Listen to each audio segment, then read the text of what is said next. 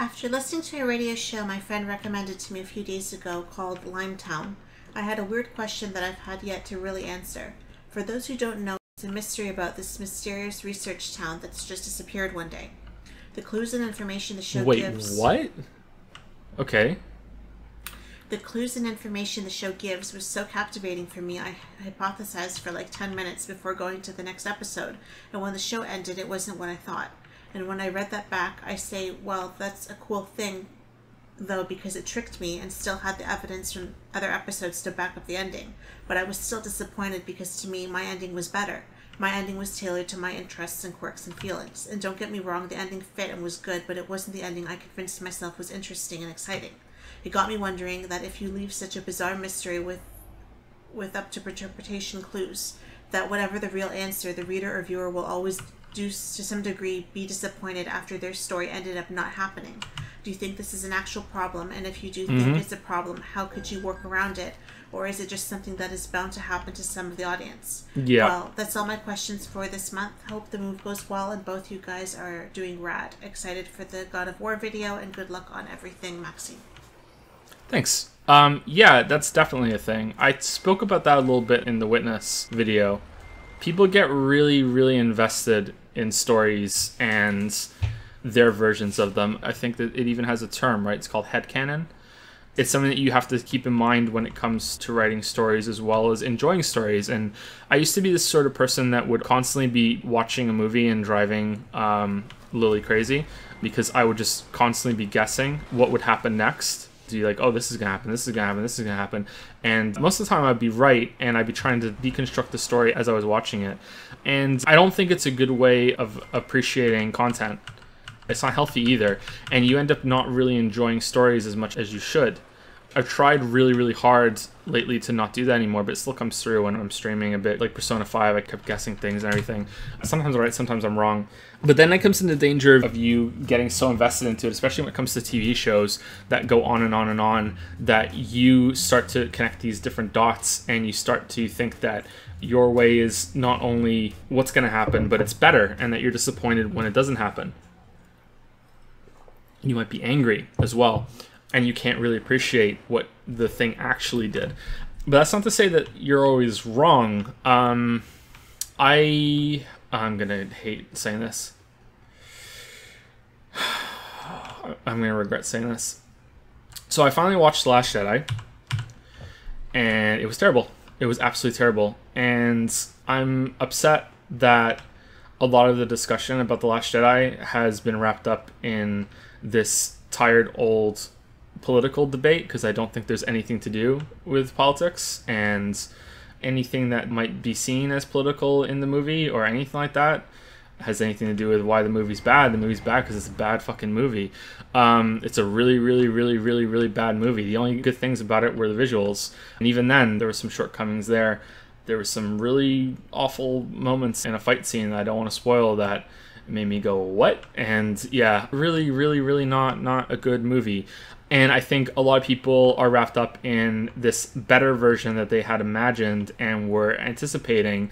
And I think that's a good example of the audience probably being right for the most part. And I don't know. I don't know how you could watch that movie and think that it's a good story on any level. It's not a good story on its own. It's not a good story in the series. It's not a good story in any way. It doesn't have good structure. It doesn't have good characters. It doesn't have good dialogue, really. You know,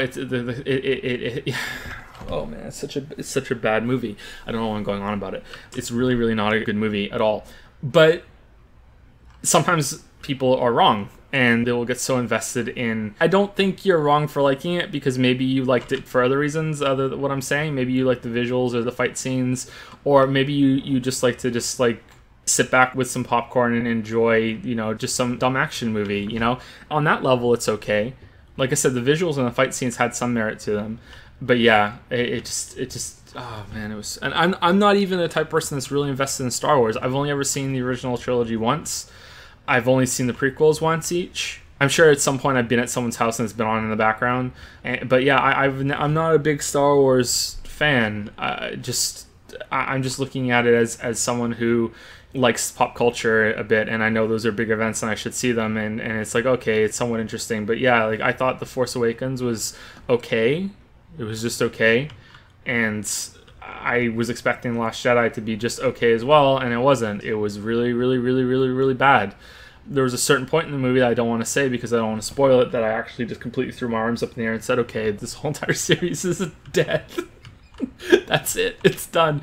I was live tweeting my watching the movie to my friend on Steam because it was on Netflix. That's when I got to see it. I watched it over 3 nights because that's how we roll over here now. Yeah, that's the only little time I had. You know, I was trying to wind down before I went to sleep, and that wasn't a good idea, you know, because I'm watching that.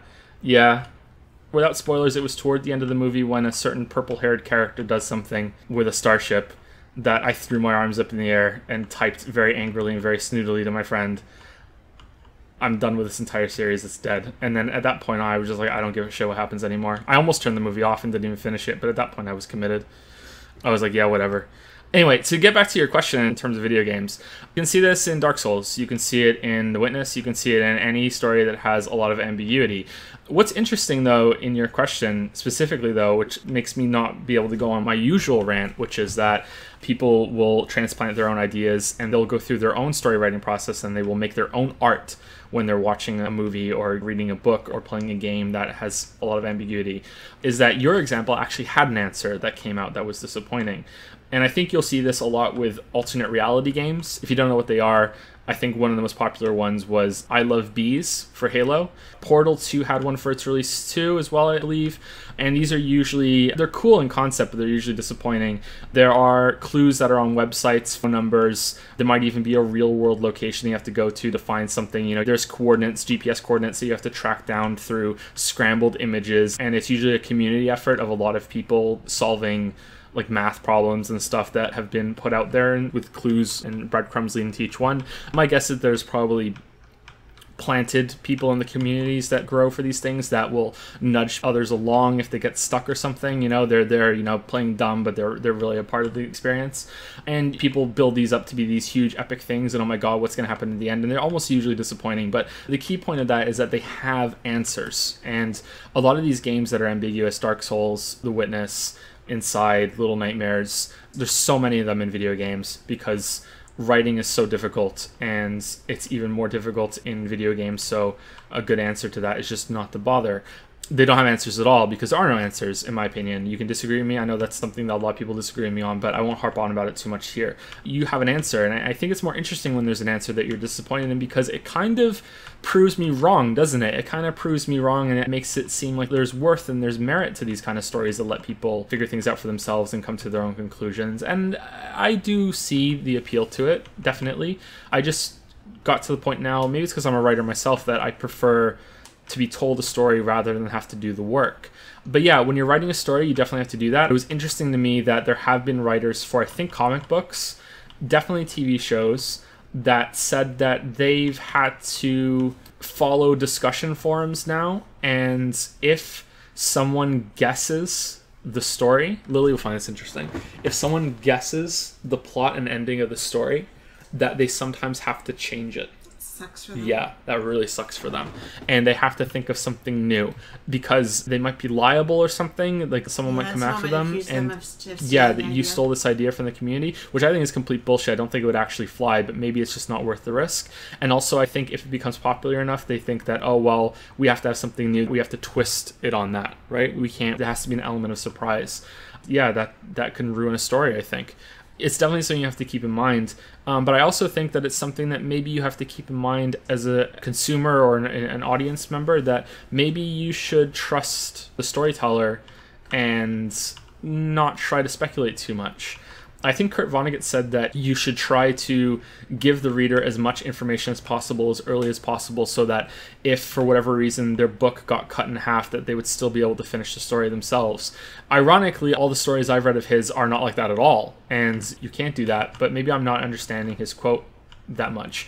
It seems like modern storytelling that we're in right now, postmodernism or whatever the fuck it counts as now, seems to be the complete antithesis of that, and we're all about stories that will not tell you anything and try and keep you in the dark and confused and enthralled for as long as possible. until the very, very end, where it's supposed to be this big explosive, like, oh my god, this came out of nowhere, and yeah, you didn't see this, and here's the last piece of the puzzle that you didn't get, and here it goes in. And I've written stories like that, so I'm guilty of that too. But try not to do that. You try not to do that? I try not to, because I'm worried of people accusing me then of making it up as I go along and just pulling something out, out of at the last minute, Whereas I prefer to have all the pieces there and then make them forget about them, so then bring them back later, kind of thing. I think that works. Oh, well, they can do that too. Do you know what I mean? Yeah. Instead of, especially with murder mysteries, right? If all the clues are there at the beginning, but you zoom in on one or you zoom in on a certain person, and then it turns out that the other person there was there all along, but that you weren't really looking at them. Yeah. But instead of just not saying anything and it coming out later, kind of thing. Well, there are different ways to do it. There's good ways to do it, and there are bad ways to do it, because some people do just make it up as they go along. I know, I don't know for a fact, but I want to, because hyperbole is my friend. Lost, they just made that up as they went along. I feel it in my bones that they make Dark Souls up as they go along. Like there's no plan, there's no design document. But then you can never work it out on your own, So that's part of the fun, isn't it? But you could. It's just that if they were making it up as you go along, you can't keep up with that. It's just that you're making it up as you go along too, and it seems just as valid as what they're saying, because there is no right answer. You know what I mean? I think it was Dennis Lehane. He was on a plane. He was sat next to somebody, and the guy recognized him and said, "Oh, fuck, Dennis Lehane, I really like your books." And he whipped out his copy of Shutter Island, because he had it on him for some reason, for the point of the story, and said, "I just read this book and I figured it out from the start." But he's like, "I figured it out from the start. I knew right away what it was. I knew right away what was going on in this book." And Lehane was like, "Well, I'm glad you did, because I played it fair. I mean, like I didn't cheat. I didn't blindside anybody. I didn't put any red herrings or false bits of information. Like I played it straight. So yeah, it's good that you figured it out. But wouldn't you have enjoyed it more if you hadn't?" Yeah, but I think that a lot of stories they just make it up as they go along, and they plant false information that never comes back. We'll be seeing it on stream soon when we play Heavy Fucking Rain. There's a scene, but if you've played Heavy Rain, you know what I'm talking about. Just the completely unexplained bullshit in the opening of that game, really, really early on. Fucking Heavy Rain, man. What was the question again? No, so yeah, I think that's something that all entertainment, all video games, movies, books, it's a two-way street. There's a relationship and there's an obligation on the reader's part as well as the storytellers. And if you are potentially going out of your way to think of a better story than what you're being provided, then maybe that's a sign that maybe you should be a storyteller.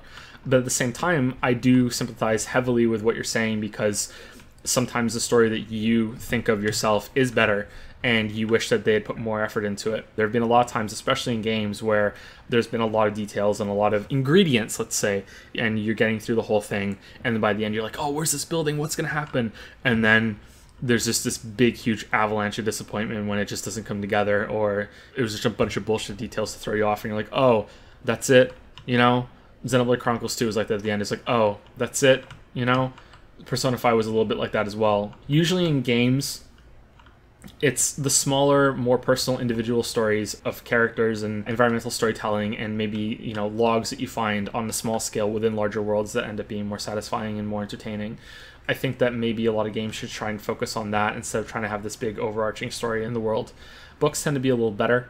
There are a lot of bad books out there. You can find mine on Amazon. And for movies, I don't watch that many movies anymore, but it can definitely be disappointing.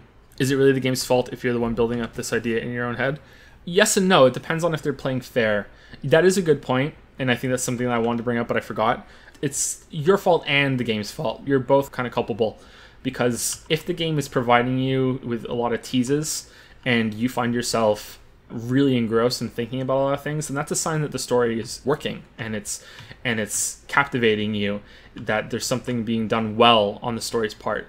And so it's the story's fault for not capitalizing on that and not making good on that potential. But at the same time, you're right. What if the story that you make up is complete bullshit? And if someone else heard your version of the story, they might look at it and go, yeah, but what about this? What about that? What about this problem, that problem? Maybe your version is unrealistic and it wouldn't really work well. But at the same time, stories should try and capitalize on their potential, I think. Anyway. What writing advice would you give to someone who has never enjoyed writing or storytelling? I know the textbook method to improve at writing is just to practice by writing regularly, but to me this feels like the English class equivalent of being told to get good. I've always envied how concise and articulate some people can be, but again, I'm sure those abilities simply come with practice. I don't think anyone would ever call me concise. I think that I'm a bit long-winded, but not as much as many people say. Usually I have multiple points, and that's why I don't consider anything that I do to be essays that are only supposed to have 1 point, you know? So some of the writing you did, though, like Monster Slayer and stuff, you got more concise as you went in terms of tone. So you do have potential to be brief. You just aren't. I think it's my style to be a little on the longer side. I like that. I don't think all writing should be the same, you know? I don't think everything should follow the same style. I think it's a big flaw in a lot of writing in the last century that, you know, the best way to be a writer was to sound like an old stuffy Englishman. You know, I think there's a lot of stories that are going to be lesser for it forever because they were written in that this is the proper style and you must be like this, you know? No, there's lots of different styles. So it's going to depend on what you want to do. Why do you want to be a storyteller? Why do you want to be a better writer? Do you want to write stories and sell them? You know, do you want to make money as a writer? Is that something you've always wanted to do? Because I know a lot of people have that in them even though they've never written before.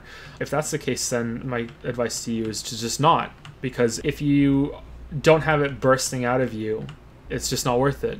If you are going to be a writer because you just want to write stories because you just want to write them for your own amusement or for the amusement of others that you know and you're going to share your stories to a small group of people, okay, then that's definitely worth it. But if your goal is to make money and you are asking me this question, then my answer to you is unfortunately don't bother.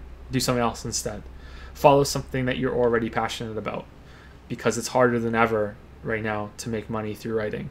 If you just want to be more articulate, if you just want to be better at communicating with other people, that's a different sort of writing than it is for, you know, writing fiction or writing arguments. Although the basis of all conversations are really a series of arguments and points. I want to say this, what's the best way to say it? How do I support my points? That sort of thing. The best class that I ever took for that was not a creative writing class or an English class. It was actually a philosophy class that taught the fundamentals of logic and what is a bad argument, what's a sound argument, you know. There's a construction of arguments there, which is that you have a statement and then you support it, and the first thing you have to look at is, does the second statement support the first one? And there's a way to break things down and identify them and to see if they do follow, if the argument is sound. There were examples that I can't remember right now, but there's probably ones that you can find very easily on Google, you know what I mean? I think there's one that was, the moon looks like cheese, therefore the moon is made of cheese. And that was an example of an argument that it does support. There is some support there. Those statements do link, but it's not sound. It's not a correct argument because there's not enough information, but it's better than saying the ocean is made of water, therefore the moon is made of cheese. You know what I mean? Like that is a weaker argument than the moon looks like cheese, therefore the moon is cheese. So that kind of basis, which sounds really stupid when you first learn it, but learning all that stuff was invaluable to me. It was very, very important. So if that's what you want to, if that's your goal, then you might want to look into stuff like that and argument construction. For writing, yeah, unfortunately you are correct. It's just practice. You need to read as much as possible and you need to write as much as possible. And read. Yeah. I find that I was actually reading back the book that I'm writing now. I haven't touched it in months now, especially with the move and everything. And I read it back today, and I can actually see with the writing how I've kind of gotten stylistic stuff out of other books that I've read. I can kind of see where I picked things up, where I used certain words, and I was reading it back and going, oh, this is decent, this is okay, I can pick up from here, I can go with this, you know, it's not as, you know, you never want to read it back and go, this was shit, I have to start all over again. But I really did see where I was. It happens. Yeah. It does happen, but you never want that to happen. Yeah. You know, obviously, I wouldn't want to read it back. And I was pleased with what I read, and that, again, probably because of where I got it from, right? That I'm kind of emulating other writers that I enjoy their books. So if you don't want to write and going to be forced to write to practice, maybe try reading more and maybe getting inspired a little bit by what you're reading and seeing what you like about it and seeing what you don't like about what you're reading and seeing what you can kind of take away from it and use yourself. Because I've spoken to quite a few people that get lots of ideas, you know, and they want to write. They have these ideas, they have the story in their head, but they can't get it out, and they get very frustrated with, they can't get beyond the idea. They can't tell the actual story. So maybe reading other people tell their stories, or even listening to audiobooks or something, if that's not your thing, like, kind of try and copy them a little bit, You don't have to copy the whole thing, but, take something from this one, and maybe you like Stephen King, you want to take something from him, you like Anne Rice, you want to take something from her, you like John Irving, you want to take something from him, that kind of thing, and just kind of put your own spin on it. The reality of our world is that unless there's some new discovery, which I would say computers are a relatively new discovery, and there was a lot of work that needs to be pioneered, and there are definitely things like that going on in the world right now, but the chances of anyone like listening to me that it's going to be in that sort of field is very, very low. The reality is that everything has been done before. Now that does not mean that you can't do anything new. I think a lot of people misunderstand that, or they misuse it when they say that sort of thing. But if you were to learn how to cook, I'm going to say that because it's a food analogy, and that always makes me laugh because it's become a meme, but also because everyone eats. Okay, everyone eats. If you wanted to learn how to cook, you would be a fucking idiot if you just went out and bought all the ingredients you could find, ignored every single cookbook, ignored every single recipe, went into the kitchen and just tried to make shit on your own. Because not only would you waste so much resources and so much money, you'd also be wasting your time, because there are things that have already been discovered and already have been accepted as true. Now that doesn't mean you can't buck tradition and experiment, but why on earth would you waste your time discovering things that have already been set as close to objective fact as you possibly can?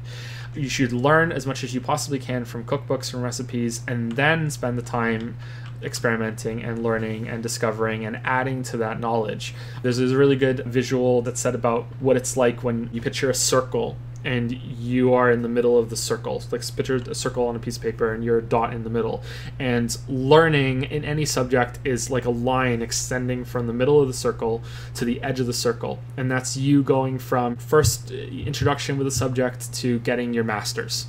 And once you get your master's, you have completed the line and you have gained most of the knowledge that we already know about the subject.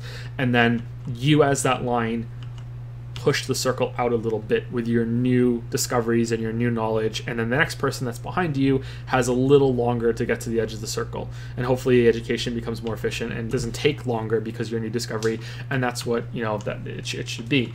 And the same goes for writing. The same goes for learning how to communicate. There have been discoveries that have been made beforehand, techniques. If you're going to sit there and try and learn them yourself, would you? Probably.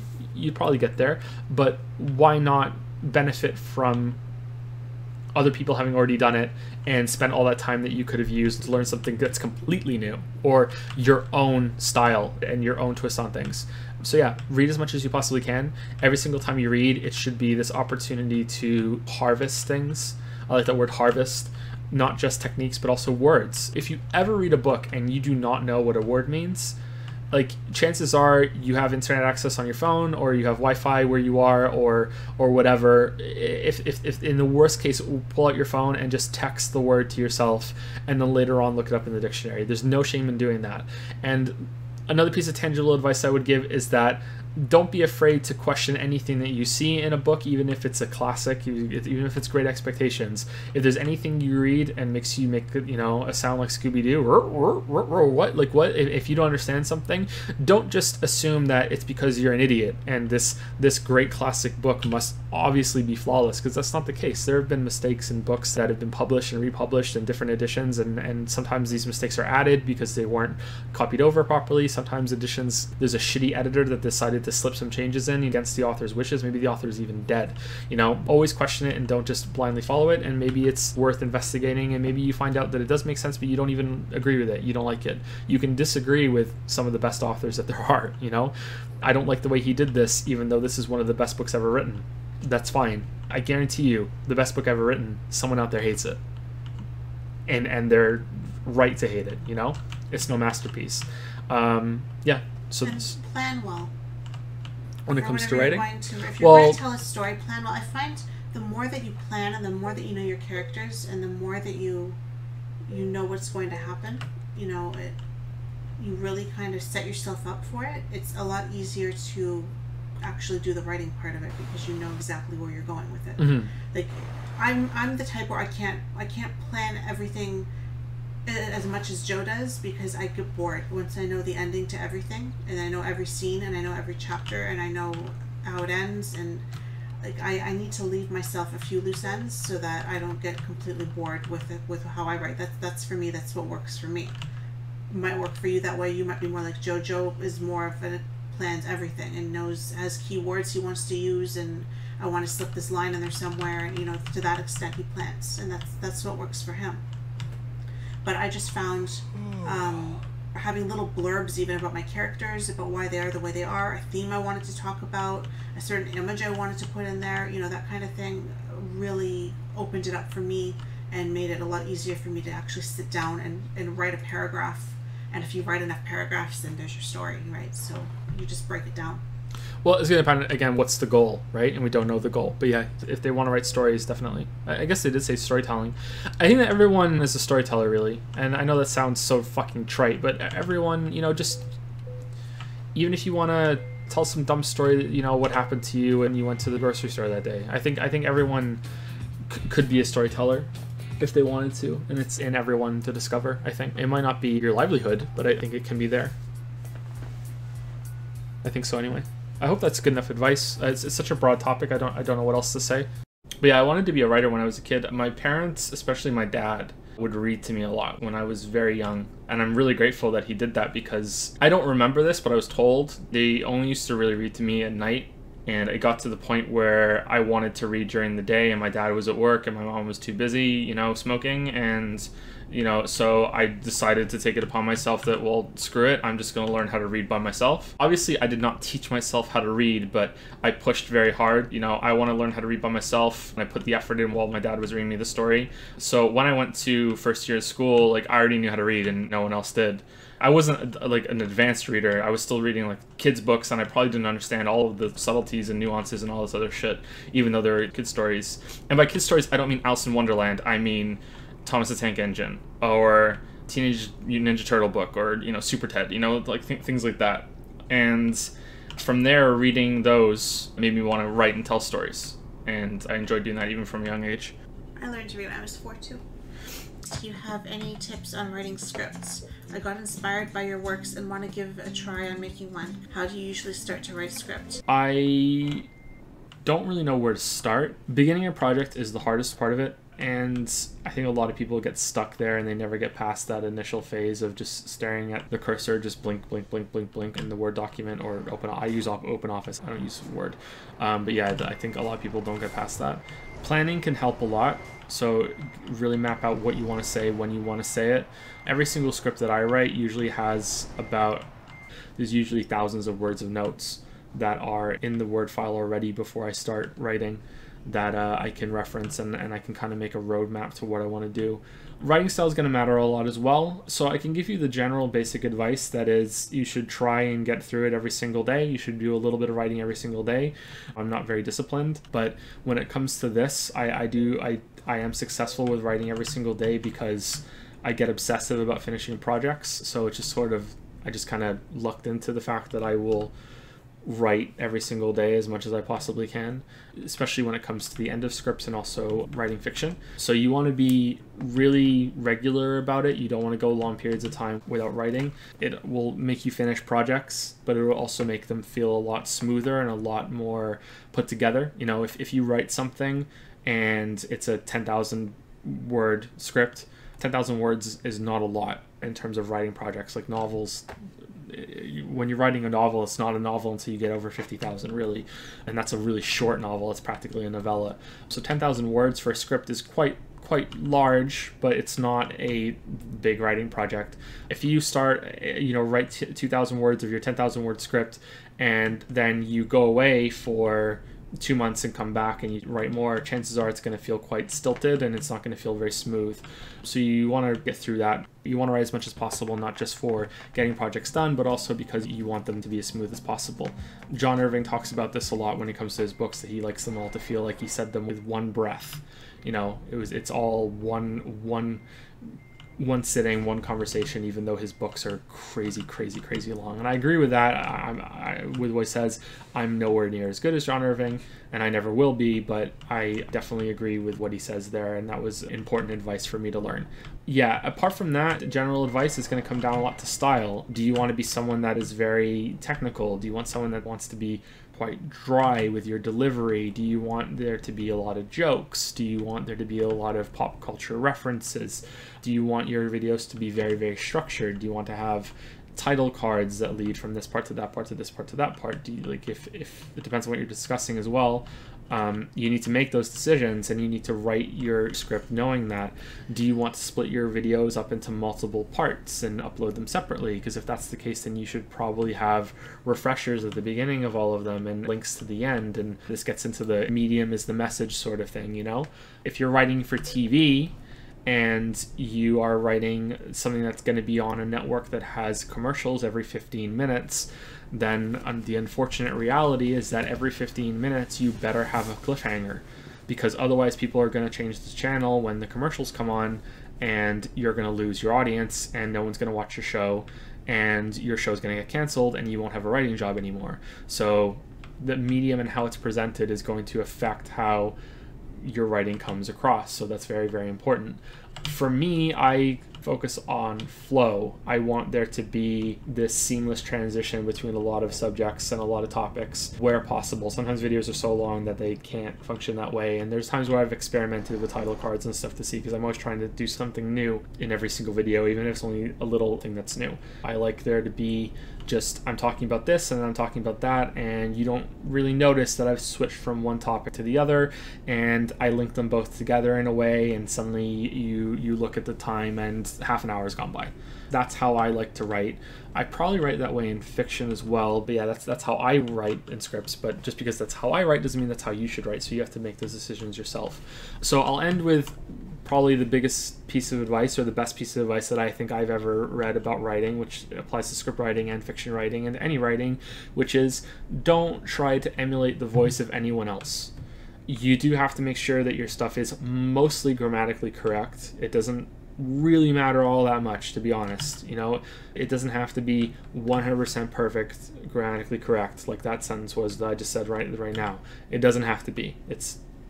Ignore anyone that says that it has to be. You should try to do your best, but the rule is, if your point is being made without any ambiguity whatsoever, you're okay. Try to do better. Always try to aim to be as perfect as you can, but it's not really that important. Spelling is something that's very, very easy to do, because you know every time you write, you're going to have a spell checker there, but do make sure that you're using the right words properly. Those are objective things that you need to get right with word choices and all that stuff. But when it comes to how sentences are put together and how paragraphs are constructed and the tone that you go, if it's more casual, more serious, anything like that, be yourself. Try to write like you speak. And if you are telling a story to somebody, or if you haven't told a story to somebody out loud in a long, long time, or you've never, tried to explain something in depth to someone in a long, long time in person, find a victim. It could be a girlfriend, a sibling, a parent, a friend that got you a really, really bad Christmas present and you want revenge, and just sit them down and make them listen to you talk. Try and summarize the plot of a TV episode or a book or anything like that, just as an experiment, and maybe even record yourself doing it, and try and pay attention to how you speak and what feels fluid and comfortable to you, and try to make an emulated version of that when you're writing, because that is your natural sort of tone and your natural sort of way of communicating, and that's what makes you unique. And there's enough people trying to be stuffy and talk the same way and communicate in the same way. You go on Reddit, and almost every single comment sounds like it's written by the same goddamn person. You could change the usernames and you wouldn't even know. And it's weird, if you go on other websites, you'll notice that it's the same thing, only it's different than the other websites. Every comment on 4chan, on V, sound like they're written by the same person who likes to go to V. You go on Reddit and it's different from V, but it still sounds like the same sort of person that's on Reddit. It's like there's one person on Reddit that's making all the posts, there's one person on 4chan that's making all the posts. Same for every other forum. There's a norm that becomes accepted and a kind of culture that kind of shifts, and you want to avoid that because you don't want to be that. You don't want to just blend in. You want to have your own twist and your own unique kind of voice that's there. Yeah, so apart from that, we're getting into specifics, and I don't know you, fortunately, so you'd have to figure that out for yourself. So what do you think is more important in a story? The story or the characters, and the narrative or the theme? Depends on the story, but in general, I like stories over characters, and I like narrative over theme. But it's going to depend on the story. Sometimes I will watch something or read something for the characters more than the story. That can be really engaging and really fun, but I'm going to say that most of the time, it's narrative over theme for me. The theme doesn't really interest me all that much most of the time, and I prefer something more concrete than that. In one of your prior Q&As, you mentioned writing a novel being akin to self-imposed madness. Yep. I remember. I'm curious as to how you think said madness can affect a person, and if writing any of your novels actually changed your personality or worldview or anything similar.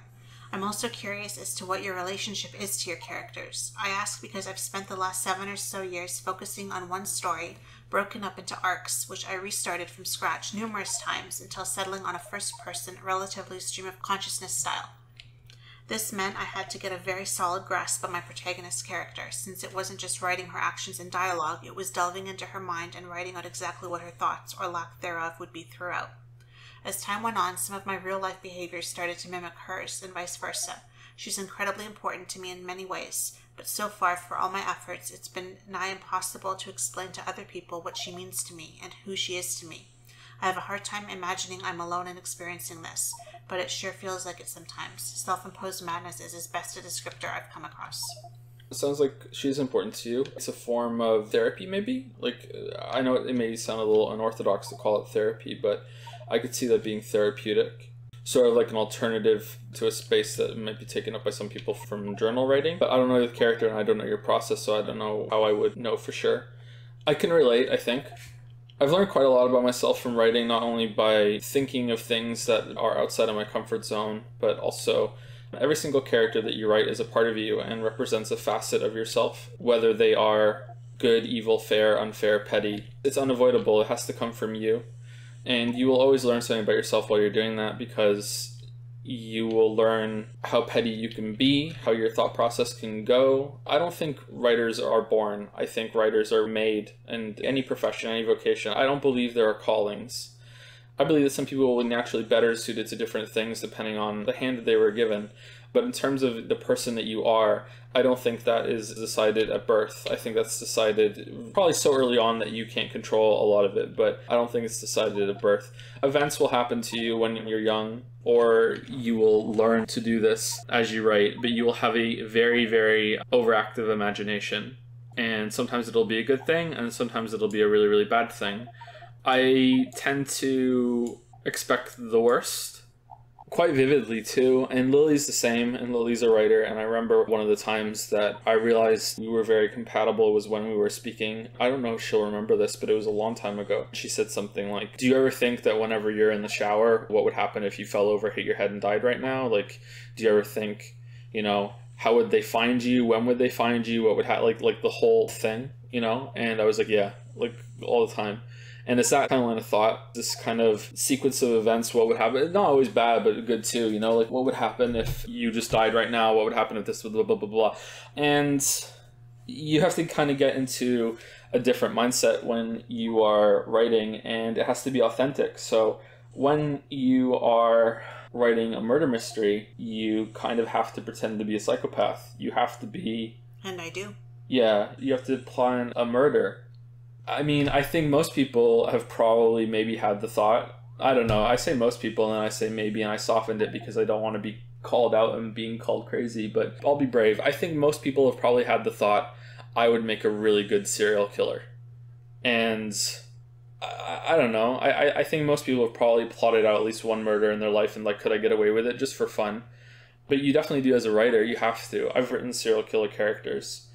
It's not just even that, though. It's more than that, because you have to plan out the murder, sure.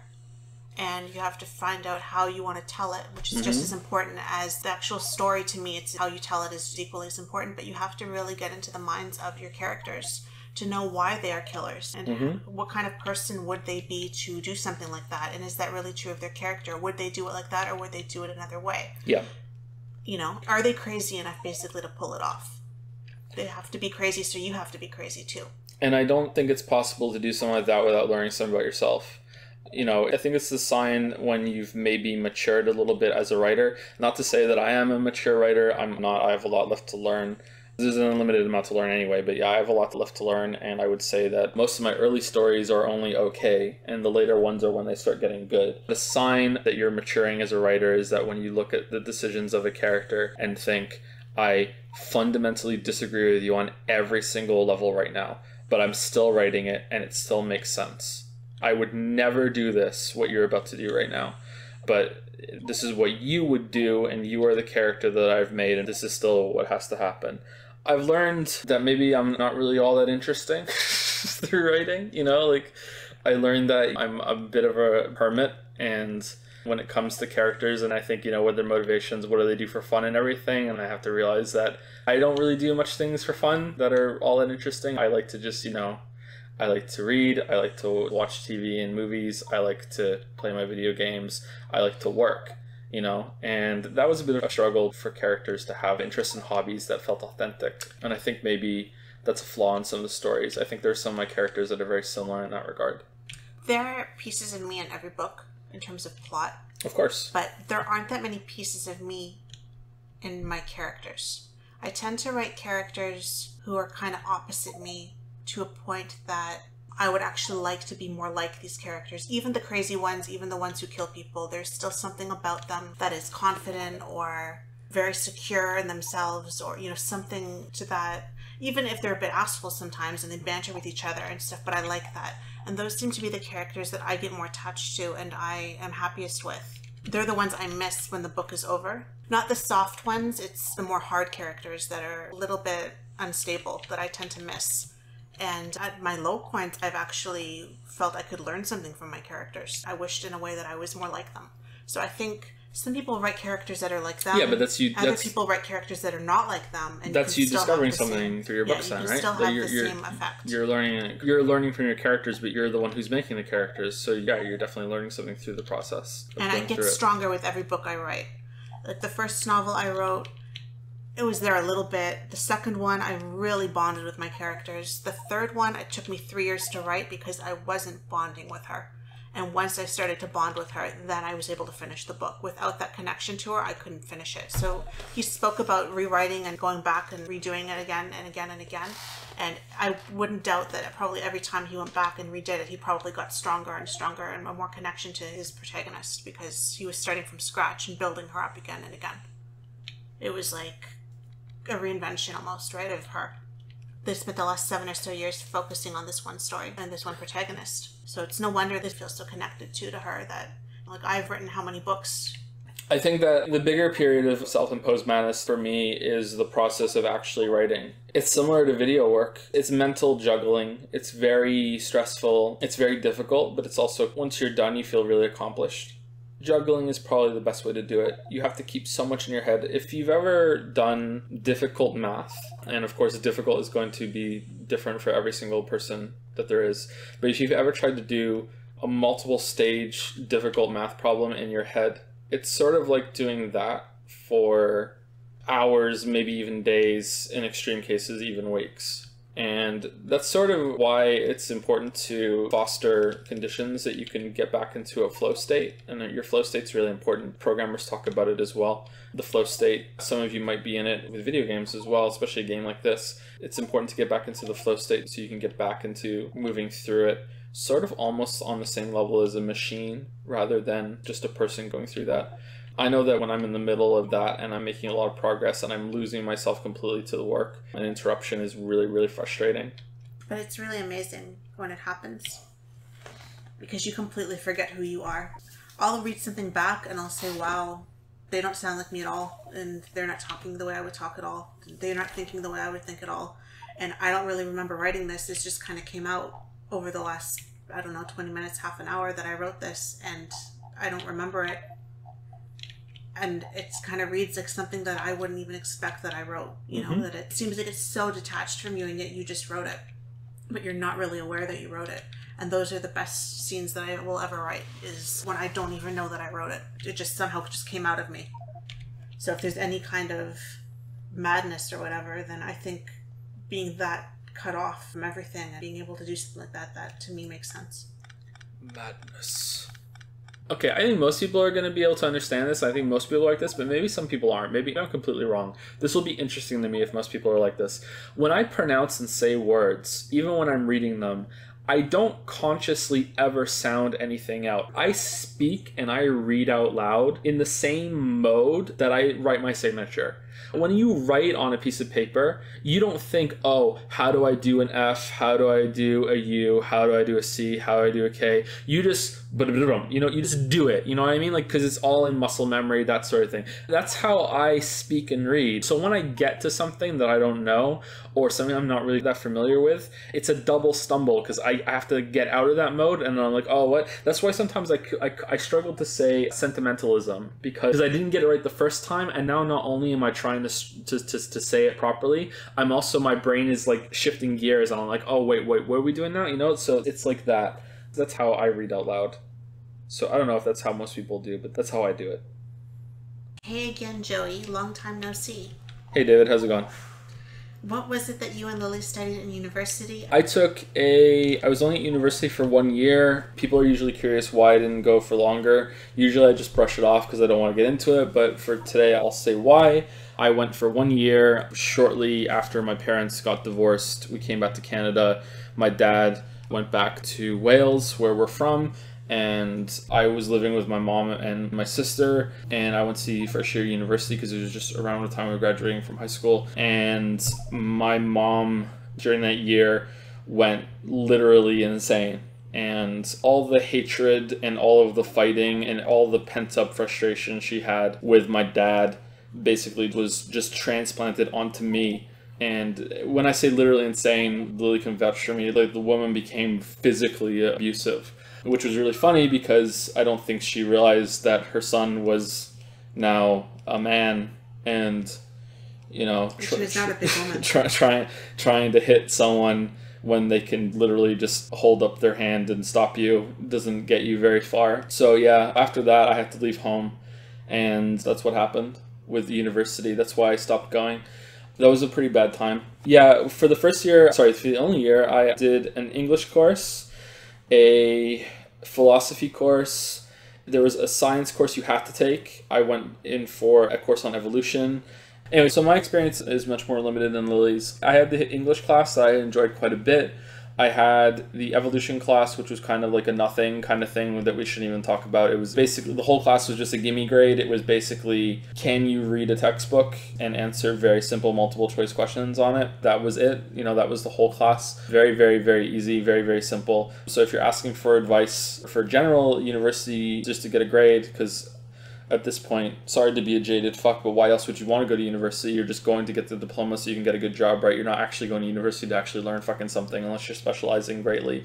Try and find one of those that's really easy and is a gimme grade, and then you can just coast by on the outside of the classes. When it comes to the other ones, though, I can give you some advice when it comes to picking them, and be very, very, very, very thorough and very, very diligent about talking to the professor who runs the class, or talking to someone who has taken the class, or looking up the curriculum and really looking it up online and seeing what other people are talking about this class. I would say that unless you trust the professor for some reason, if it is a new course that's being offered, don't take it until someone else has taken it, because otherwise you may end up in a situation that Lili and I ended up with, this bullshit fucking literature course, which was meant to be a look at literature during the medieval Renaissance period. That's what it was meant to be. That's what it advertised itself as. And we were quite excited about that because there were a lot of books in that era that we wanted to read and learn about. And we like history. Yeah, and we like history. But what it was was a tour and sharp focus on boosting the representation of the very limited female authors that lived in that time, and even outside of that time too.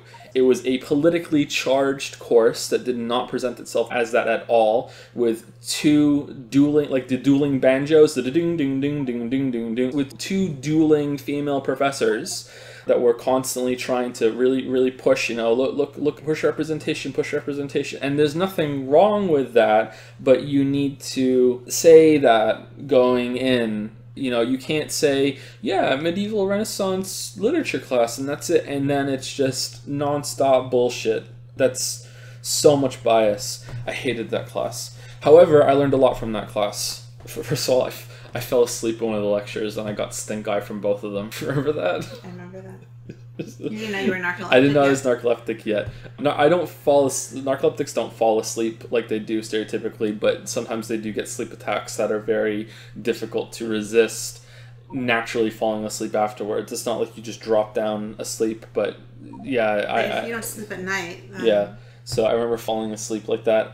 I suggest that you really pay attention to what the class is, so you don't end up in a situation like this. But if you do, or you can learn from what I learned in this class, pander the fuck out of your audience. Your goal with essays in university, when it comes to liberal arts, okay? When it comes to any other course, my advice is not applicable, because in any other course, there is an objective answer. In a science class, in a math class, in all those classes that are actually worth it and actually teach you something, you can get a 100% perfect grade. You cannot get a 100% perfect grade in an English class, no matter what. You will never get one. You will, unless the professor is asleep or is making a statement by allowing you to do that. Because all of those classes, and the humanities classes as well, are opinion-based. And no matter what, no matter if your argument is flawless, no matter if there's not a single spelling mistake, not a single grammatical error, every single argument that you make is backed up logically, well-cited, well-sourced, makes perfect sense, you will not get a perfect grade if the professor disagrees with what you're saying.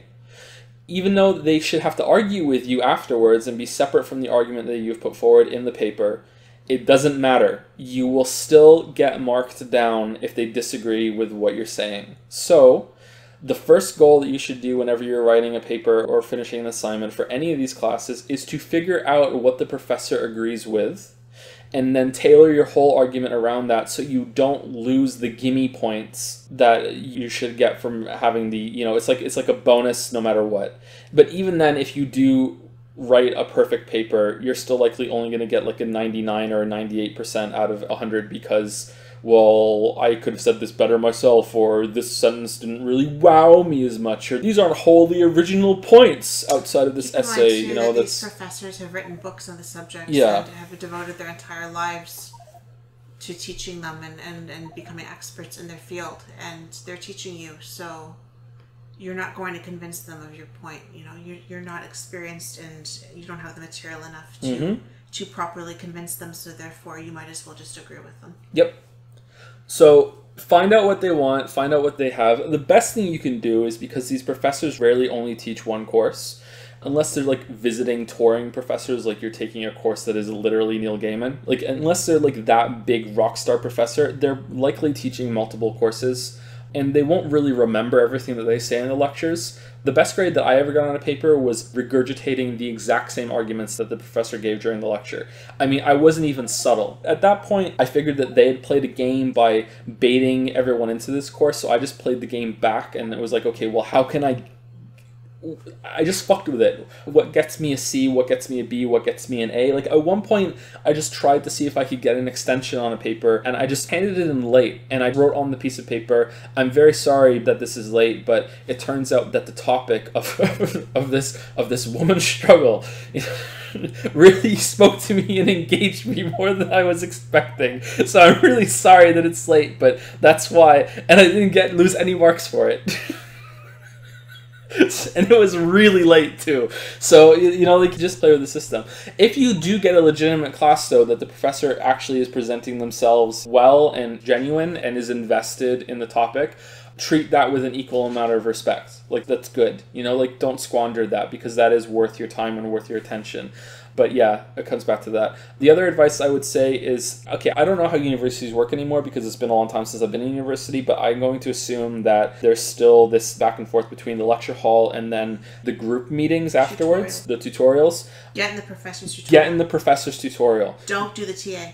Don't get the in TAs the are bitter. They mark on the bus. Yeah, don't get into a TA, a teacher's assistant, a professor in training. Do not get into their tutorial. Try to get into the professor's tutorial. Unless you're really invested in getting a good grade with the least amount of effort possible long term, if you're willing to put the legwork in short term, you might want to talk to every single TA that's on that course and find the one that's kind of ditzy, and you think that you're going to get the best score from them. You know what I mean? It's still hard to tell, though. Yeah, it's hard to tell. I had a very nice TA, and still it was nothing compared to when I had the professor. Yeah.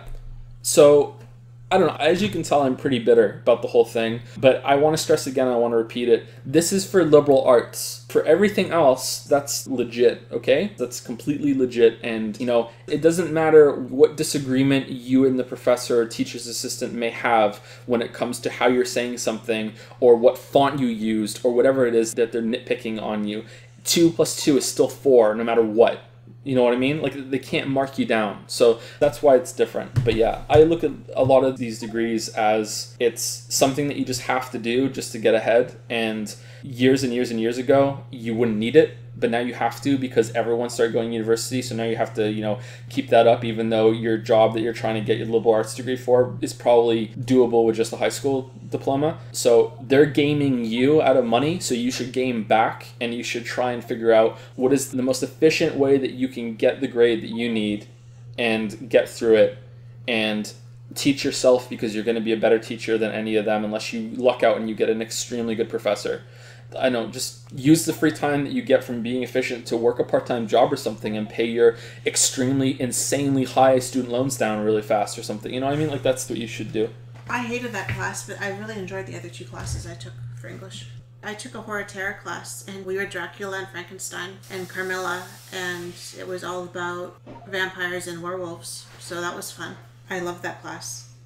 And I took introductory English course that had a lot of Tudor England in it, and I'm obsessed with Tudor England, so I really enjoyed that professor. He would get so excited when he would teach. He was so passionate. He would literally bounce around the lecture hall while he was talking to us, and I really, really enjoyed that, to the point that I left and I went and did nursing for 2 years, and then I came back and I did a double major in English and history, and I actually emailed him and said, I'm back now. For someone who wanted to get a degree in history, what would you recommend? And he actually emailed with me back and forth a little bit and was trying to help me, give me some guidance, which I thought was really, really nice. So there are some good professors, and there are some good classes that you can take that aren't all grade heavy, and obviously you're going to make it more easy on yourselves if you pick something that you'll get a good grade in, and you make it as easy as possible. But I still think if you do enjoy literature and you do enjoy history, to pick something, you still have a lot of options. So pick something that you do find somewhat interesting. Because that horror terror class was really, really good. And if I was just going for easy, I might not have taken it. Because if I'm right, it was a second-year class, and I was only a first-year student. I don't think it was a first-year option. You could still take it. But if I was going for what Joe's saying and being strictly easy and strictly, I wouldn't have taken it. I would have missed out on that.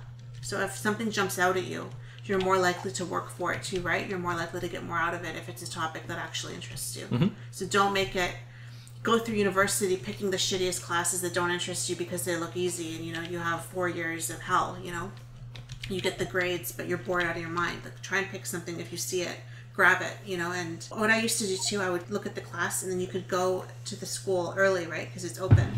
And I would walk through the bookstore and I would check out the reading.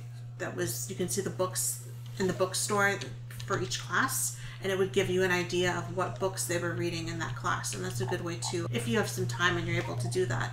When you go to check out the school and everything, before you pick your classes, you can kind of scope out what books they're reading, and you can still drop and change and everything up until the first couple weeks anyway, as long as there's room in the class. So I used to go and scope out what the other classes were reading and see if there was anything there that would interest me that I might want to read.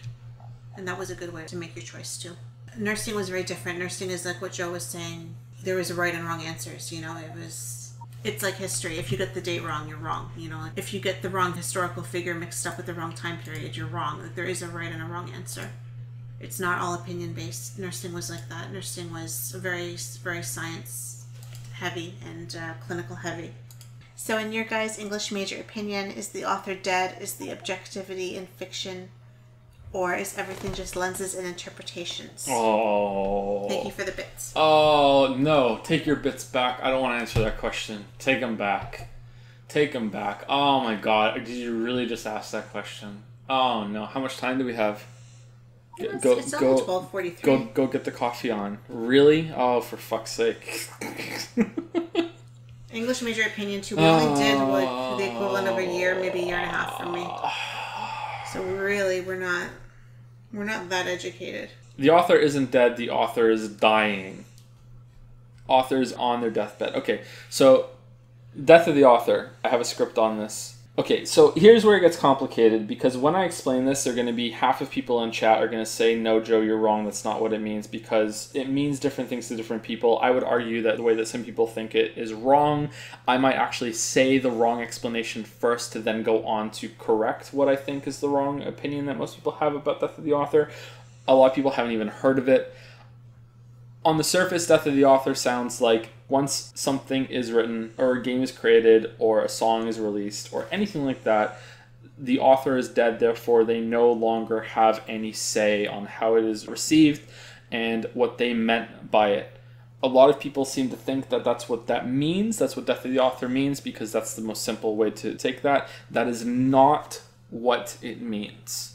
Death of the Author means that to only go by the author's intention is to impose a limitation on the text, or to impose a limitation on the song or anything like that. It does not mean that the author doesn't get a say, and it does not mean that the author's opinion is irrelevant. It just means that there can be more discussions and more interesting things and discourse can come about from the work if, for the sake of conversation and discussion, that you can assume that the author's intention is not the only valid interpretation of it. And that is very, very, very, very, very, very different than the author doesn't get a say. I agree with what I think is the correct version of Death of the Author, and as I say in the script, if you disagree with me, we can invoke Death of the Author on the idea of Death of the Author, and I can go, fuck you, my interpretation of it is just as valid. So that's how I view it. I think authorial intent is still very important, and I will argue in almost every case that what the author intended is always going to be vastly more interesting and vastly more engaging than whatever shitty fucking theory that someone who wanted to be a writer and couldn't hack it thought of in the professor lounge, you know what I mean? But I'm bitter about that, so maybe you shouldn't listen to me. At the same time, my interpretation of What Remains of Edith Finch is likely not the intended interpretation. And I think that my version of what's going on in the point of Edith Finch is a lot more interesting than what the intended version of it might be. So maybe I'm a dirty, bad hypocrite. But to bring it to video games, that might be a good example. Will we ever know what the original intention of Edith Finch was? Probably not. But I can make a video on it explaining what I think and explaining what I think it all means and what the message of it is. I think the message of Edith Finch is that you shouldn't blindly trust what prior generations tell you, and we can see what destructive outcomes can be reached if that is the case, and that they're given too much weight. I wish I had gone into more detail about that in the video because I think it would have made a really interesting discussion topic. But unfortunately, when I started talking about it, I knew that I was already getting close to an hour, and I don't like making videos Despite how long the videos are, I don't really like making long videos. And Edith Finch was meant to be a shorter one. I think that interpretations and dismissing the authorial intent can lead to very interesting discussions, and it is worthwhile to always at least assume, for the sake of some discussions, that the author is dead, and we can see things that weren't really meant to be there. But at the same time, you always have to remember that writers like James Joyce liked to fuck with those people and would intentionally put things into their book to fuck with those people that they strongly disagreed with this outlook, and they wanted to make it difficult for someone to properly change what the author intended. You know what I mean? I'm not explaining that very well. But yeah, so the author is dying is my answer to that. Not dead.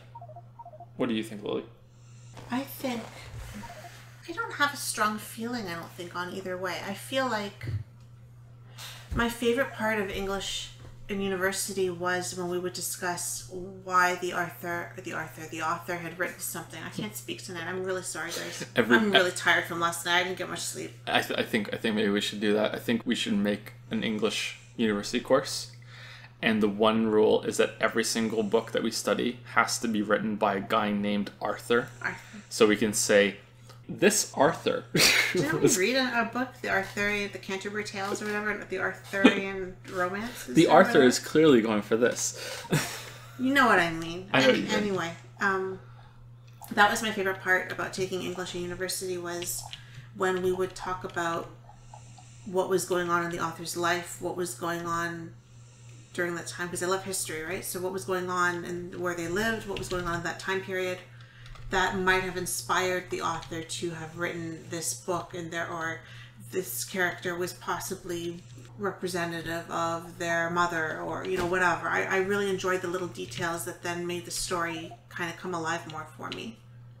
A lot of people don't like that. I really enjoyed it.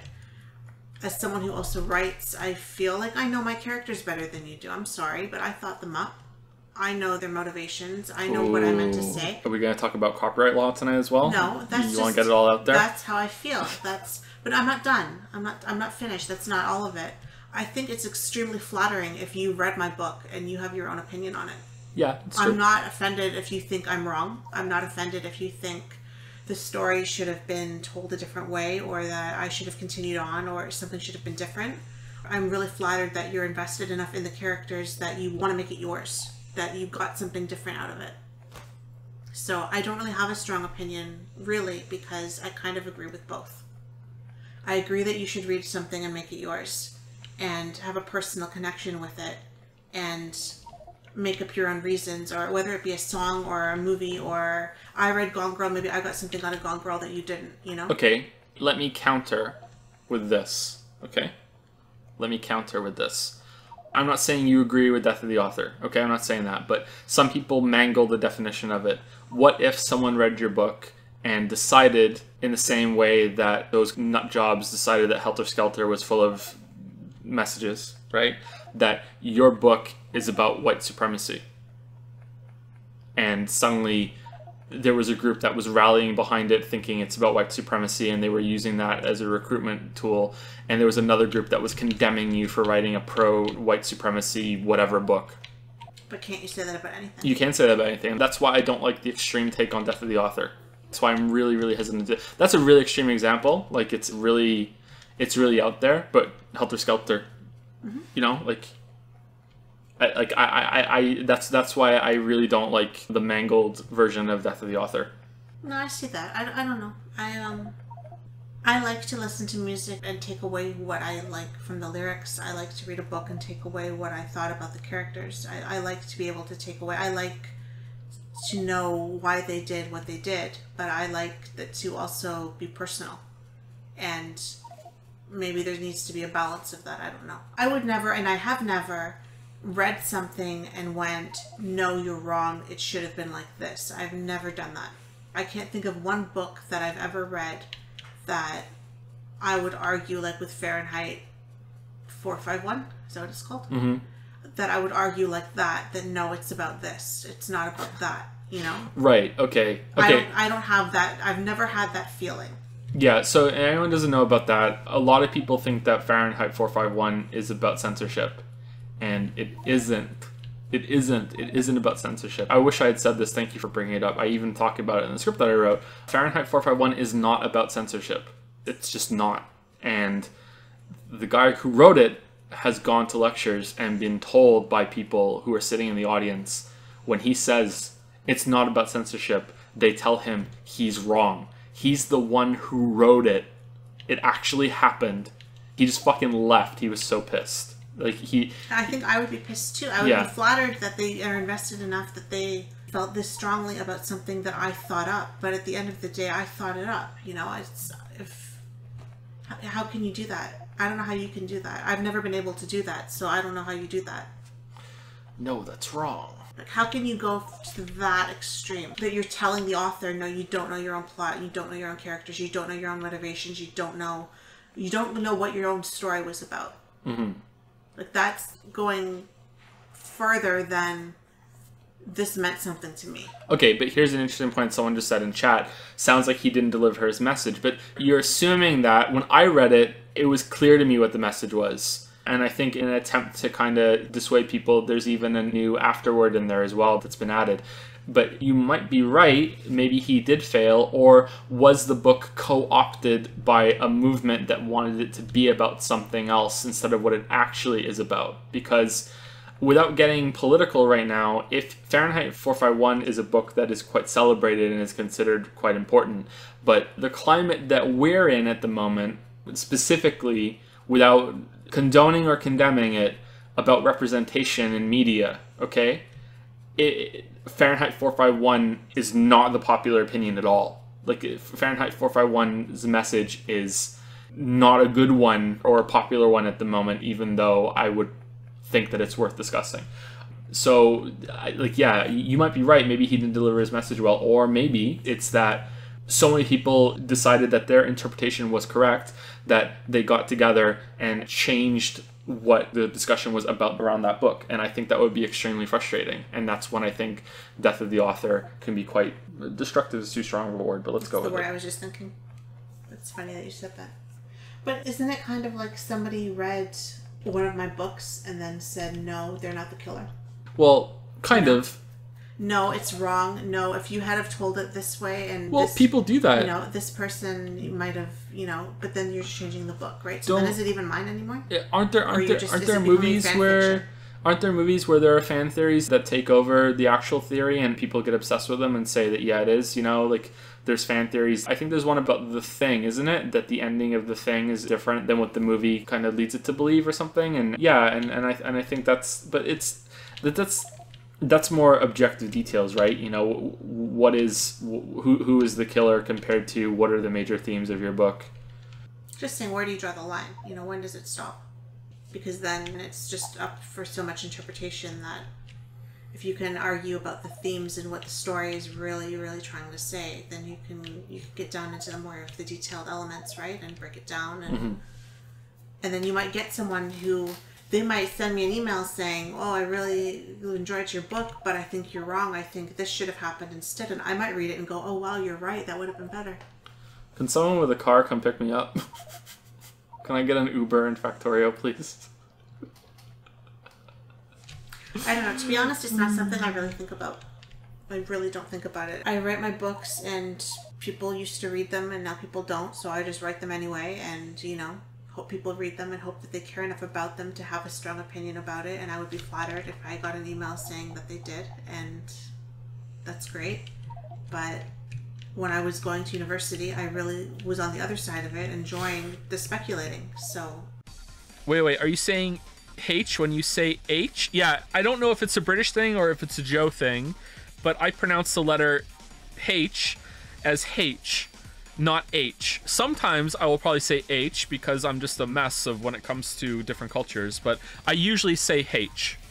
Like if I say HP, I will say HP instead of HP. It's not a British thing, it's a being wrong thing. Maybe it's in certain parts of Britain they say H. Alright, what parts of the world pronounce H as H? All right, BBC News did a thing with H or H.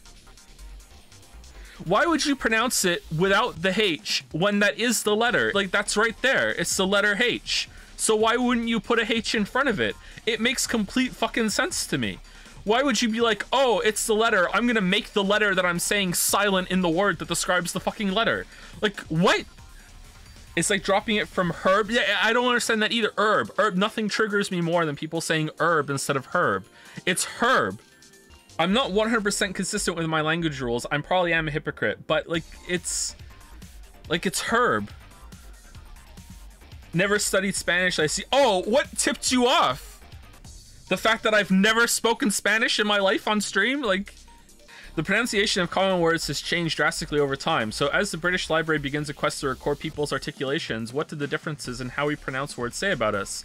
Pedants beware. The sound of says, ate, mischievous, harass, garage, schedule, and H is shifting. Once upon a time, there were gales of laughter when Frank Spencer and some mothers do Avon pronounced harass with the emphasis on the second syllable. Now, according to the British Library, evidence suggests that for people under the age of 35, it is becoming the favored pronunciation. Indeed, the younger you are, the more likely you are to make says rhyme with lays rather than fez. Oh no! Who says says? That's what I says. No, you don't say says. Who the hell says says? It says, right? Simon says? Maybe I've said it says at one point in my life, but say that sounds wrong to me. Okay. Ate rhyme with late rather than bet. Oh god. Who says I ate that? Oh, that sounds awful. Oh. Oh yeah, I ate a burger. No. Oh, that's wrong. Ew. I don't like that at all. It's terrible saying that. No, I don't like that at all. No. I don't know why that really bothers me. And add a whole new syllable to mischievous, turning it into mischievous rather than mischievous. Mischievous. Okay, I like either of those. This is fine. Mischievous or mischievous is fine to me. I think I will go back and forth on these ones. The British Library now wants to get a clearer idea of how spoken English is changing by recording as many people as possible reading the opening paragraph of the Mr. Men book, Mr. Tickle. What the hell is this article? The library sociolinguist Johnny Robinson picked the passage because it's well known, easy to read, and will probably be read with as normal a voice as possible. He does not want people to put on a posh speaking voice. It's part of the library's forthcoming Evolving English exhibition and aims to show how pronunciation is not a matter of right and wrong, but merely fashion. I agree, this is true. This is true. I'm truing. This is pretty true. Pretty true. Mario 64. One exhibit is the BBC's Guide to Pronunciation from 1928. In it, it informs announcers that pristine rhymes with wine. Pristine? Respite is pronounced as if there were no E. Combat is combat. Finance was finance. Even then, some of the suggestions were becoming archaic. Not only is housewifery no longer pronounced huzzifry, it is almost entirely obsolete as a word. Huzzifry. This article I'm reading right now is called H or H, How Do You Pronounce H? By David Soletto on BBC News. Okay, this is a pretty long article. I'm getting kind of bored. I'm a millennial. Quite why some words changes on... Who writes quite why? That's a weird way of saying that, isn't it? I don't think I've ever seen anyone ever say quite why. Quite why some words change is unknown. Because while many are important importations from America, schedule turning into schedule. All right, schedule, I don't know why. I am British, and I really don't like it when people say schedule. That bothers me. That's like saying herb without the H to me. I really don't like schedule. Schedule is how you say it. Schedule is almost certainly a consequence of American films and television. The gradual shift of garage to sound like garage is less easy to explain. Go in the garage. Garage. I think I go back and forth on those two, garage and garage. I think I'll go back and forth on those, yeah, for sure.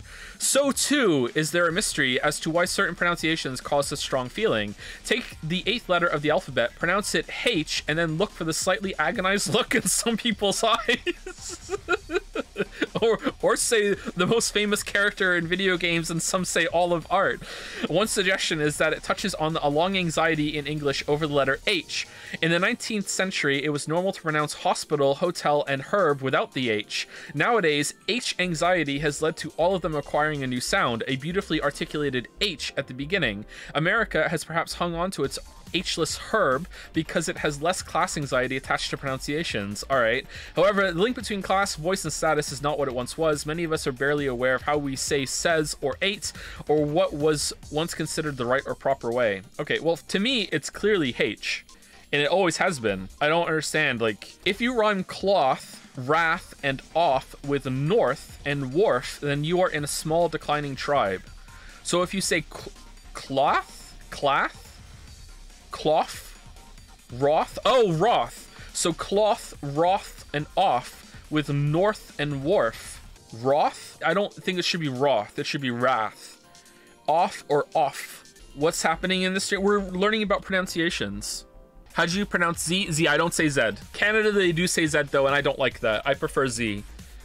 Although I don't hate it, it's fine. Thoughts on writing mysteries into a story. They more than anything depend on their payoff, and that makes them very interesting to me. So here's a hot writing take. The core of all writing is actually mystery writing. This is not how it's always going to be or always has been, but right now we're in a period of writing or storytelling that everything is really about mysteries, but it's a very broad take on mysteries, and basically the mystery that you want to hook readers into right now is what happens next. And everything is built around that. And every single word that you put into your story, in almost any story that you will read at the moment or even watch, will be based around the anticipation of like, ooh, what do you think this means? While also revealing more of mysteries that you set up in the past, and just set up, go, set up and pay off all the way through. So saying that it's not always going to be like that or always hasn't been like that is maybe incorrect. But when I was in writing class in high school, which was just a complete fucking waste of time, we were all taught that all writing is based on conflict, and conflict is what makes things interesting. And you will see a lot of the same kind of things parroted all the time, that the big things you want in writing are conflict, and you want character development, and you want character arcs, and you want to show, not tell, blah, blah, blah, blah, blah. And a lot of people will latch onto these things and take them as gospel, and these are the objective truths that come from good writing. And I am so annoyed at how a lot of people have latched on to the whole character arc thing that I just want to kind of roll my eyes whenever it comes up, because it's just like show don't tell, a very easy thing to just shotgun out, and you make it sound like you know what you're talking about, when in reality you're just trying to make yourself sound more educated and more informed of why you don't like something. You can just say you don't like something, it's fine.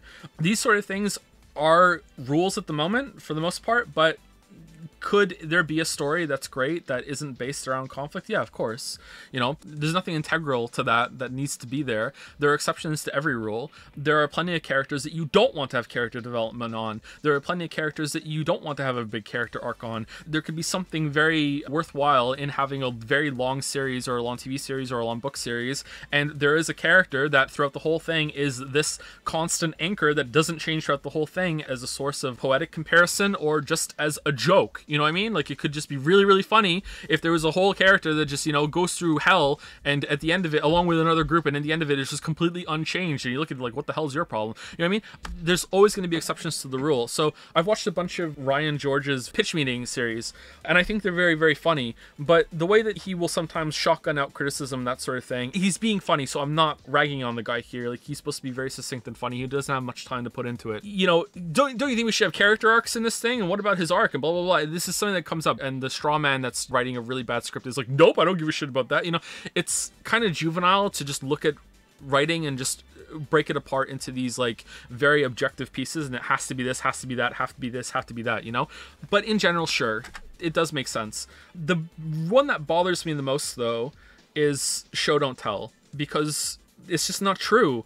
I don't know how you would properly go through most books and measure it, but I would hazard a guess that it's at least 50-50, that every single book you read is 50 tell versus 50 show, 50% versus 50%. There are lots of times where you want to tell. Lots and lots and lots of times. It's show when it's important and appropriate to show, tell when it's appropriate and important to show. Another one of writing advice that you will find a lot of writers, very, very famous writers, disagree with is write what you know, okay? And I say this in the Witcher 2 video. Write what you know is very misunderstood. If you write what you know, you're going to have a very limited kind of framework. You should definitely research as much as you can and broaden your horizons, but I think it would be more accurate to say write about what you're interested in, and you will have more success with that. And if you're genuinely interested in it, then you will be able to find out more about it quite easily. And write what you know is usually when something gets very technical. So if you are writing what you know and it turns out that you are writing about a character who's a surgeon and you don't know how to be a surgeon, then maybe don't fucking describe anything that goes into the surgery parts and just allude to it instead, you know? Or unless you have time to go and shadow a fucking surgeon for a couple months, just don't do it. Anyway, so sorry that I went off on a tangent there. But yeah, I went there from mystery writing being like the core of most writing that you do, setting up an anticipation, paying it off. And if you do that well, you can learn a lot of techniques from that go into like plot mystery, where you actually are setting up an actual structured kind of, it's not just, hey, what happens? It's, no, I'm setting up this actual thing that I want you to question and then actually have an answer for later. A lot of writing currently is mystery writing in that sense, but the writers don't have the answer when they write it, which is just fucking terrifying, and I don't like it because it usually ends up being a waste of time. J.J. Abrams is the king of this shit, and all of Lost is like, he has a talk, a very famous talk I think now, about the mystery box kind of writing. Like literally a box, and it's like, okay, what's in it? And then the audience has to wonder what, and then you reveal later, and inside the mystery box is usually the answer with another mystery box inside of it, and it's just mystery box into mystery box into mystery box. And this can be very compelling if you actually plan what goes on inside the mystery box.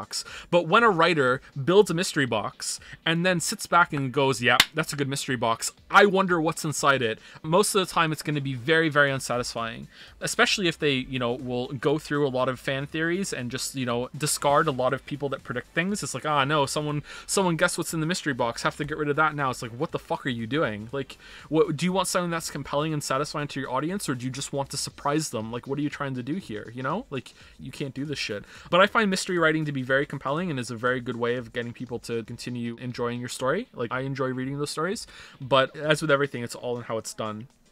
Don't set up a mystery unless you know yourself, please. That would be my only solid, concrete answer you're gonna get out of me. It's just a waste of time. I get so frustrated when writers do this shit, and then, like, I think it's even worse when they just don't even answer it.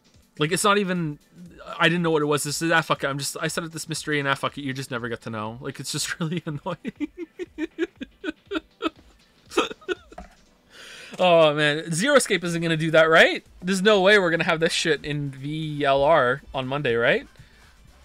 As always, I do want to give a qualifier, because despite what a lot of people think of me, I'm not a big-headed smug asshole on the internet who thinks he knows everything. I am not that successful of a writer. If you include my scripts as script writing, then I'm fairly successful as a writer. When it comes to fiction writing, like, people who read my books enjoyed my books, and I got a lot of good feedback from it, but, like, if I was a successful enough fiction writer, you wouldn't be listening to me right now. So you might want to take any of my writing advice with a pinch of salt. Is it a pinch of salt, or... It is pinch of salt, right? I don't know. It's pinch of salt, isn't it? Grain of salt. Is it grain? Can you do both? Can you say pinch of salt and grain of salt? It can be pinch or grain. Okay. Is it H or H? Grain of ketchup? It'd be nice to get back to writing, though. I miss it. I really enjoy writing. I've gotten much better at the script writing, at least. I wonder how much that would translate over to fiction writing. Maybe it wouldn't. Maybe it would actually make it harder. I don't know. Nonfiction writing is very, very different. In nonfiction writing, you want to have thesis statements, even though my videos don't typically have a thesis, and I don't really consider my videos to be essays, but they're definitely in the essay area. So there's a thesis statement for an essay that starts at the beginning of the essay itself, and then there's thesis statements that you could have at the beginning of paragraphs. Chuck Palahniuk talked about this, and I've spoken about this in Q&As as well. Chuck Palahniuk, he's the guy who wrote Fight Club. He had a interview or some writing advice that he wrote like fucking over a decade ago now, I think, and it stuck with me. It's one of the most important pieces of writing advice that I ever read, and it was that you need to avoid thesis statements in your creative writing. And a thesis statement in this context is when you open up a paragraph. Let's say your main character's name is Jim, and it will start off like this. Jim woke up and got himself ready for the day. Okay? That's the first sentence of this paragraph. The rest of the paragraph will then describe the process of Jim getting himself ready for the day and waking up. Okay? In this case, so let's say Jim woke up and got himself ready for the rest of the day. Jim went downstairs and got some breakfast and coffee brewing. When he went upstairs, brushed his teeth, took a shit, and had a shower. And he noticed he was out of soap, and now he had to plan that he had to go get some more soap for the rest of the day. When he went downstairs, his coffee was cold. Okay, this is the whole paragraph, okay? In this paragraph, your story is 100% improved if you just delete the first sentence. Okay? You do not need the first sentence, okay? This is a thesis statement where the first sentence describes what you are about to say and then you say it, okay? So in fiction writing, once you notice that writers do this and you get adept at picking it up, a lot of people, especially even properly published writers, do this. It is very aggravating and it's very annoying. In nonfiction writing, this is a good thing to do because you're trying to make a persuasive argument and you're trying to open up the audience or the reader into seeing your point and understanding your point. Doesn't have to agree with your point, but you are trying to persuade the reader or audience into thinking you have a point, whether they agree with it or not. That's secondary. It's like, first of all, hey, look, I am saying something of substance here. Whether you agree with it afterwards, we'll get to that. In nonfiction writing, it's very, very important to do that, and it can be a good source of flow and easing someone into a point that you're about to make, and especially when you're going to evidence. In creative writing, you almost never want to do this shit. So the other thing to do in nonfiction writing is that, especially when you're making scripts and videos like mine, is evidence and examples are really, really important. I probably go overboard with them, but my primary purpose with videos is to not be entertaining. It's to make my point and support my point. Although I will say in some of my most successful videos, I do that the least and people seem to respond to it. So maybe I should stop doing it. I think I did a really good balance with it in Elden Ring, and that was born out of trying to be faster. So maybe the limitation there ended up being a good thing, and I didn't like overcrowd it with examples like I did in some other videos, but I really, really like how many examples I had in the Odyssey video, and I knew that I had to be air fucking tight with that one, so sometimes it is appropriate, and when I go back and watch the Odyssey video, I'm fine with it, so I still like it. So it depends. Whereas in fiction writing, you really don't want to do that, and you only want to say what's important. You don't have to take like Chekhov's gun kind of thing to its extreme. No. You can have some flavor text in there and some useless things that don't come back later, but you do want to trim it down, that you're not going overboard with it. If you've listened to my videos or listened to me talk here, I don't know, how do I come across in streams compared to the videos? I don't know. Sometimes I can waffle on here for sure, but maybe I'm more direct here with answering questions than I am on videos. I don't know. But if you've ever watched my videos and listened to me go overboard with examples, you might be surprised if you went and read my fiction and found that it's very direct. My style in creative writing is possibly too succinct.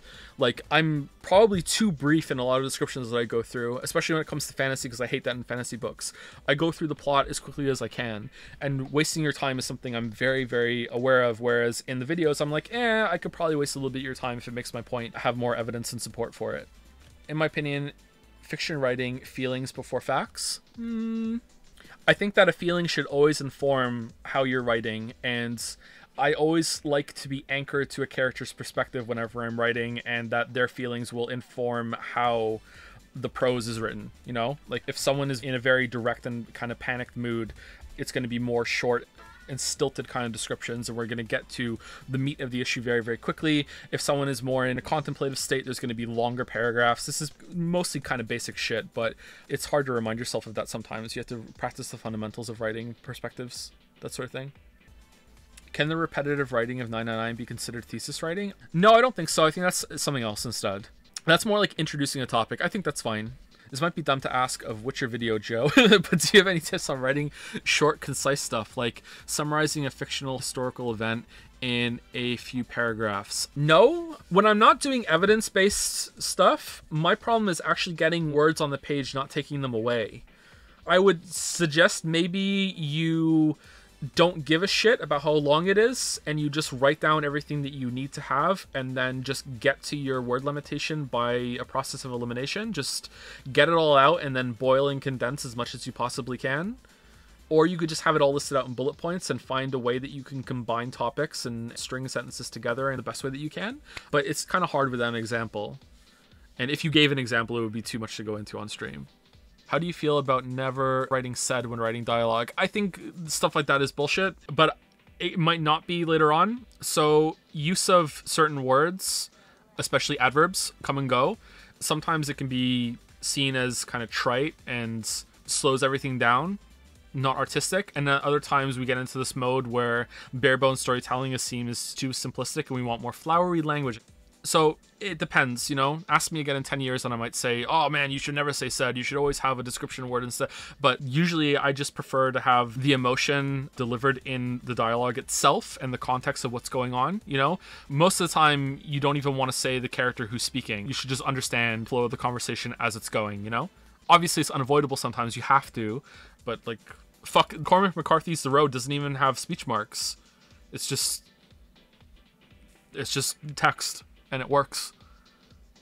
Do you have any strong opinions about the hero's journey in writing? Oh, you. Oh, don't try and pass this off as an innocent question. You know what you're doing. You'll know too much about that soon. Don't worry.